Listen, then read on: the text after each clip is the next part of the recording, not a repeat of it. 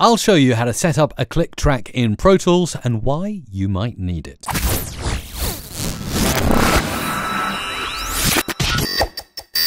Okay, here I am in Pro Tools. I've got a couple of tracks. I've got a music track up here at the top, and I've got another audio track where I can throw down some vocals or something like that. So click tracks, what are they? Why are they important? Well, they kind of tell you what tempo you're working in, and they help you to really listen to where the beats are, and it's great for beat matching and beat mixing things, creating mixes and matches of different jingles or different music tracks. And I'll show you how to set it up. So first of all, we go into the track menu, and we look for the opportunity to create a click track right here at the bottom. Boom, it's done. There's my click track, and we can also send it to our output so we can hear it. Let's just solo it for the moment. So we'll actually just mute out the music that's playing.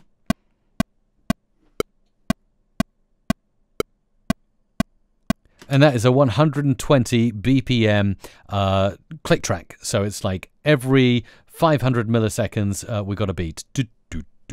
That's 500 milliseconds per beat there on the click track for 120 beats per minute. Now I can go into the Click 2 plugin here, and I can change how it sounds, so I can do all kinds of cool stuff. So it's showing me how it works. Now I can move this along a bit more. And that just makes the first beat louder. Or I can take it off. I wouldn't want to do that. I'd probably want to make the first beat louder.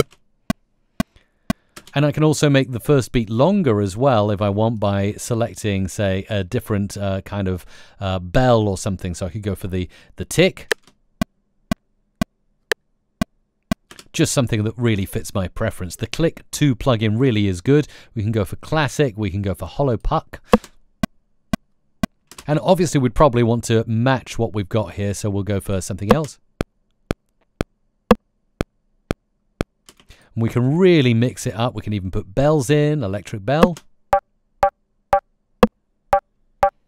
So this is the idea of a click track. Now obviously it works perfectly if I've got my master music track conformed or fitting to the BPM. Now at the moment I've got 120 BPM set up here, but I know this music track is 126, so go to the plus icon next to the tempo, and I just change the BPM of this track to 126 and click OK.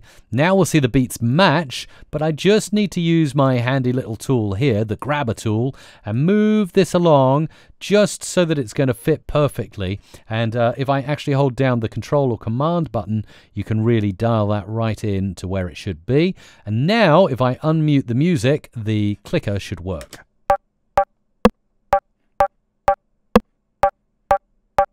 And of course, we need to output the music to the mix bus to hear it.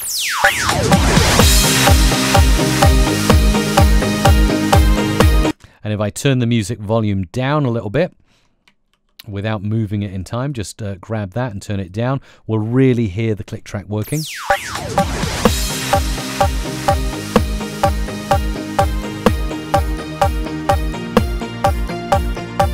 And then if I want to do any kind of mixing or matching in of other songs, I've got a click track that I can quickly reference to make sure I'm falling on time and everything is sounding brilliant and on the beat. Just one last thing as well. Obviously we're working in bars and beats up here, but I can select the down arrow here and change to decimal time if I want to see how long my mix lasts. It's very easy to make that swap right up there in the wonderful transport controls inside Pro Tools.